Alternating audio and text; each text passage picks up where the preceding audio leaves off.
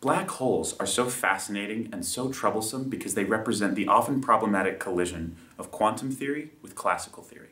On the edge of a black hole, it is no longer possible to assume that quantum effects can be ignored on the classical macro scale. Black holes are formed by the gravitational collapse of an object, usually a star, but not necessarily so. They're composed of a singularity, at which point all the mass is centered, an event horizon. Within the event horizon, nothing can move fast enough to escape, not even light. Hence, black hole. And it is almost impossible to say anything definitive about what happens inside the event horizon. Despite the enigmatic nature of black holes, it is possible theoretically to compute both the specific heat and entropy. This is thanks to the work of Stephen Hawking.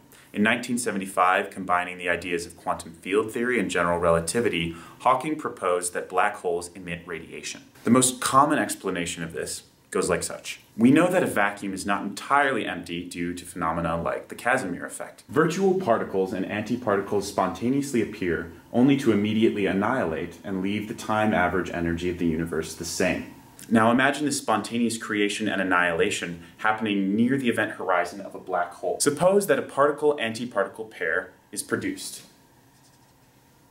Now perhaps the antiparticle gets sucked into the black hole, while the particle escapes off to infinity. The antiparticle will actually decrease the mass of the black hole. If this happens frequently enough, the mass of the black hole will decrease while it radiates particles. However, as Stephen Hawking states in his original 1975 paper, this is just to help conceptualize what's going on. In reality, through terribly tedious and horrifying series of equations, you can show that the radiation is a product of the extreme radius of curvature of space-time around the black hole. This curvature creates an indeterminacy in particle number and energy density for certain species of particles, mostly, in our case, photons and neutrinos. Hawking calls this particle creation and concludes that black holes are black body radiators. The temperature of this black body radiation is defined by the following, where h bar is Planck's constant over 2 pi, c is the speed of light, g is the gravitational constant, m is the mass of the black hole,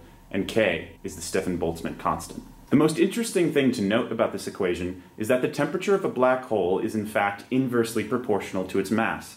As a black hole loses mass, it actually increases its temperature. This is odd, but not the strangest result that thermodynamics offers. We can calculate the specific heat of the black hole by using Einstein's famous expression for energy, substituting it into our equation, and then taking the temperature derivative of the energy. Interestingly enough, our resulting expression for the specific heat is negative. When we add energy to the black hole, the temperature decreases. Again, a strange concept, but considering our expression for temperature, it does make sense. Indeed, this does all fit in with Stephen Hawking's predictions of black hole radiation.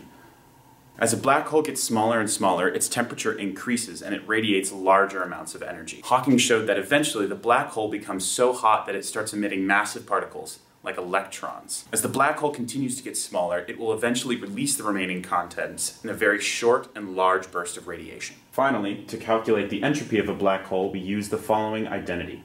Using separation of variables and the definition of temperature we already have, we find the following. As might be expected, the entropy of a black hole goes as the mass squared. The larger a black hole, the higher its entropy. This does create an interesting conundrum when one considers the mass decrease associated with Hawking radiation.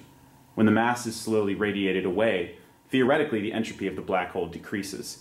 Hawking settles this by claiming that the entropy is carried away with the radiation, which seems very reasonable. But what does it mean for a black hole to have entropy? Most theorists seem to believe that it's a measure of uncertainty about what's inside the black hole. The more massive the black hole, the more possible combinations of matter inside it. Other theorists draw a direct analogy between the entropy and the surface area of the event horizon. The laws of black hole mechanics state that the surface area of the event horizon must always increase and never decrease. And in fact, when two black holes combine, the surface area of their event horizon is greater than their initial sum. However, this law becomes problematic when you consider Hawking radiation. As radiation carries away the mass, the event horizon does decrease. Hawking radiation seems to suggest that black holes don't hold information forever. Eventually, they will evaporate, and as stated, expel their contents. However, this evaporation does take a very long time. Unfortunately, information theory and black holes still don't get along very well. It remains unclear whether or not the quantum mechanical necessity of the preservation of information still holds. The question of whether or not information is actually lost inside a black hole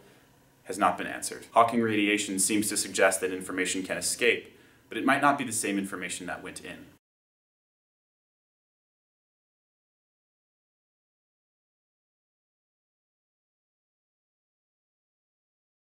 Entropy, entropy. Compute. Compute, Ian. Compute. Field theory? No, don't say that. No.